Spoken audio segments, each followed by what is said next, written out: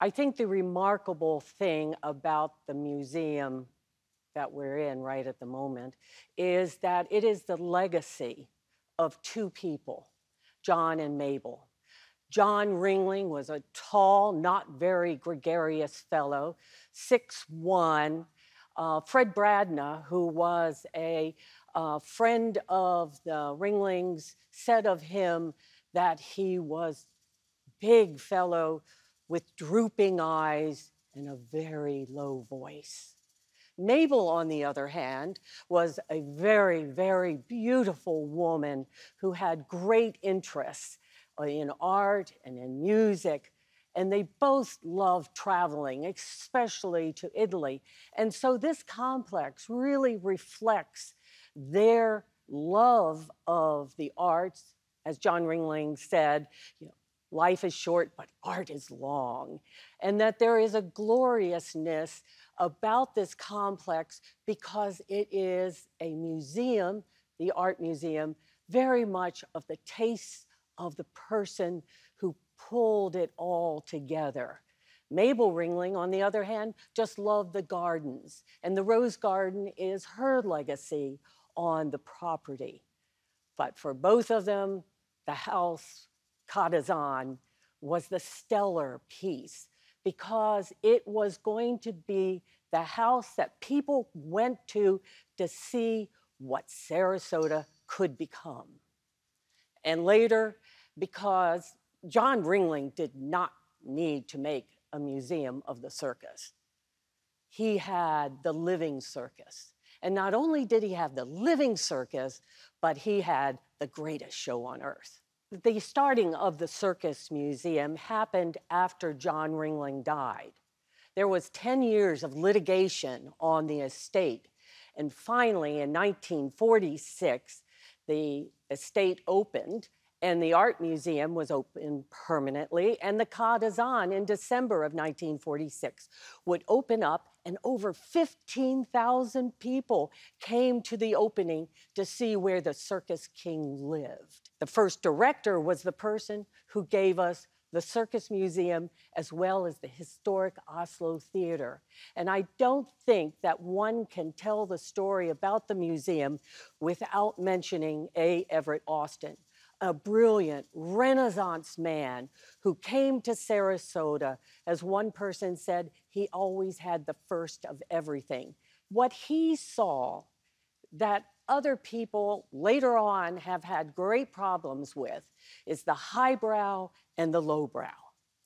And that has always been a tension here at the complex because it's the Circus Museum. It's taken Howard Tibble's model circus. It took the Smithsonian's Folklife Festival, celebrating the 50th anniversary of the Folklife, to add the circus, to make people realize that the circus is an art form and its performers are not performers, they're circus artists. And so what Austin did was start a circus museum because, number one, tremendous circus collections were just in town because of all the families. And not only were the families in town, but you had winter quarters. And hundreds and thousands of people came to Sarasota to see the home where the cocoon would be emerged from for the next season of the greatest show on earth. And so he saw he could get people to come to the museum when they might not just come for Baroque art. Charles and John Ringling would get involved with the development, and they were wonderful boosters of this town because they would put advertisements in the circus program every year saying, "Spend a summer this winter in Sarasota." A perfect place to come because it helped their real estate. People would come to the winter quarters. People would stay in hotels. It was an underpinning of keeping Sarasota buoyant when the Florida land boom was coming on. And so bringing winter quarters down here had a number of great reasons. Number one, the old Barnum and Bailey winter quarters was in Bridgeport, Connecticut. It's cold up there. There was needed someplace larger to bring all the animals and all the tents and all the equipment needed for the show. And so John Ringling brought the winter quarters in and announced it in March 23rd of 1927. And the newspaper would banner it saying, Ringling Circus coming home to Sarasota, the biggest historical event in Sarasota's history. One of the great things that John Ringling was the best of was routing the circus. So every year you would route from one town to the next town, taking into a lot of considerations how far it was, how many people the town had. Was it after the time that the area had brought in the harvest? So people had money in their pockets to be able to spend on this 1 year event, which was the circus coming to town. And again, we just don't understand what a magnet, what a force the circus was. Miles-long parades would go through your town. It would stop traffic. Schools would let out. Stores just gave up and closed shop because everyone went to see this mile-long parade of beautiful women on high-stepping horses, lions and tigers, wagons full of clowns, all being a Pied Piper that would lead you out to the lot, a massive lot with massive tents and a throng of people waiting to get in to see the greatest show on earth. Charles and John Ringling were very involved with Sarasota. And as the economy was becoming not as robust, they saw it as an opportunity to bring winter quarters down here to support their town, because very much they were part of the town. They were presidents of the Chamber of Commerce. They had banks here. They were investing into Sarasota to make it a great town. And what does great towns have? Amenities. And what is an amenity but any kind of entertainment that helps people, draws people to a town? And winter quarters just did that. It brought the excitement of the circus to the front door of Sarasota, Florida. It also allowed people in town to run away with the circus very easily. And many people did that. But the winter quarters, not only did it help Sarasota, one circus historian has said it was the death of one town and the birth of another. And I think when you see it in that context, it was a Busch Garden before Busch Gardens. It was a Disney before Disney. It was the #1 attraction that drew thousands, hundreds of thousands of people every season to this town, in spite of the absolute glory of Sarasota's natural beauty. One of the managing principles of the Ringling Show, which the 5 brothers maintained throughout the history, was we divided the work, but we stood together. Fred Bradna would say they were like a many-headed hydra, that they could see in all directions. And so each of the brothers had specific jobs to do. Charles was personnel as well as advertising. He loved the posters. And so many of the posters that he had made by the Strobridge Company and Russell Company and other companies, Charles had a finger on that. They wanted horses to look like horses. They wanted the thrill of the circus to be communicated through the poster. And that was Charles' job. He was also circus personnel. And he stayed with the circus throughout the season. He didn't do what John Ringling did, he would come in for a management meeting with the brothers and then leave again because he was the advance man. He went ahead, he planned.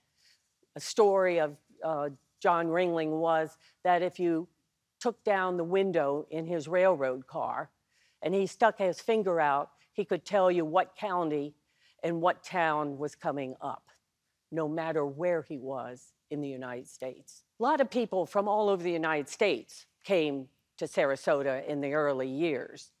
There is a wonderful, hard link between Chicago and Sarasota. Owen Burns, Bertha Palmer, but it continued throughout the years that people would come here. And if one has lived in a Chicago winter, one could understand how you would want to spend a summer this winter in wonderful Sarasota, Florida. The amenities were fantastic, fishing and the beautiful, beautiful weather. But John Ringling and Charles Ringling decided to really put their feet down into the community and become not just a winter resident, a snowbird, but to have connections. For John Ringling, he wanted to make a European luxury resort that people would be drawn to. And Lido Beach, wonder why he called it Lido Beach. The Italian structure that he built as his home, all had harkens back to his view of the grandeur that Sarasota could have in its prestige as a town.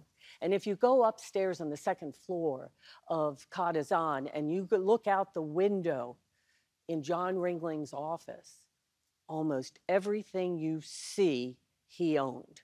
He owned 2,000 acres of Longboat Key. He owned Wolf Key, Coon Key, St. Armand's, Lido, as well as Bird Key. And John Ringling saw it. He saw the potential and he saw what he personally could do. But what does any important town have? Well, they have historic places, and maybe they have a historic house that's of note, and they might have a museum. But John Ringling wanted to make it more than just a museum. He wanted to make his art museum an encyclopedic collection so people from all the Southeast could come down and see the great art of Europe, as well as understanding that to really connect with the community, he had to have an educational feature. And so he created in 1931 the Ringling College, which is now one of the fastest growing colleges of art and design. Not only did the school thrive, but was a magnet to bring people again to town, talented, creative people. And if you look at what is important in a great community, it is that wonderful creativity, the depth of the experience of not only art, but performance. But the Ringling College has, under Larry Thompson, transformed itself as the place you have to go to learn about all the new technologies. You learn about the old way of drawing, but on top of that, you get the experience of the virtual reality, and we have become a funnel to Disney and all of their films. And we've won Oscars for it. So, I mean, Ringling, not only did he give an imprint in this town, but he has a living imprint that shows his view of education. He more than likely had a McGuffey reader background. He didn't go to a lot of schooling at all. He was self-taught, and he learned what great art was. John Ringling would be so thrilled by the Ringling College. And the reason I think he would be is because Larry Thompson is very much the showman that John Ringling was. And he has shepherded this school into the 21st century and beyond. You can go for filmmaking, virtual reality, animation, and augmented reality.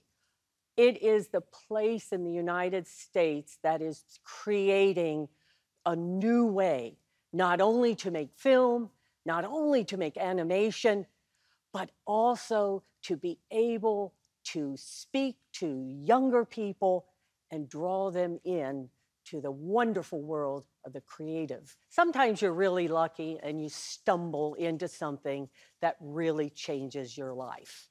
And that, for me, has been the Circus Arts Conservatory. It's first started and has its roots in winter quarters of the Ringling Show because so many people lived here in Sarasota who were circus artists. And then the high school created in 1949 the Sailor Circus. And there, through the Circus Arts Conservatory, you have the living legacy of John Ringling and the circus. It is there that you can see globally the great artists of the world coming to Sarasota, Florida to perform every winter. For me, the transformational thing was to look up in this single ring big top and see Dolly Jacobs fly through the air,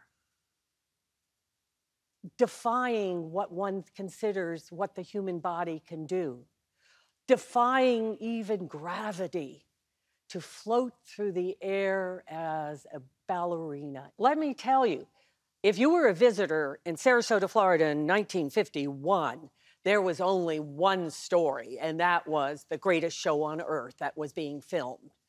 The Cecil B. DeMille was on the streets. Gloria Hutton, all of them were part of this larger community. And then in February, when they filmed the Great Circus Parade, all the extras were paid 25 cents an hour, and many people got their first Social Security cards because they wanted to line Main Street up with throngs of people that it would have been just like if you had been at the circus coming to town. When The Greatest Show on Earth came out, there was a premiere in Sarasota at the Edwards Theater.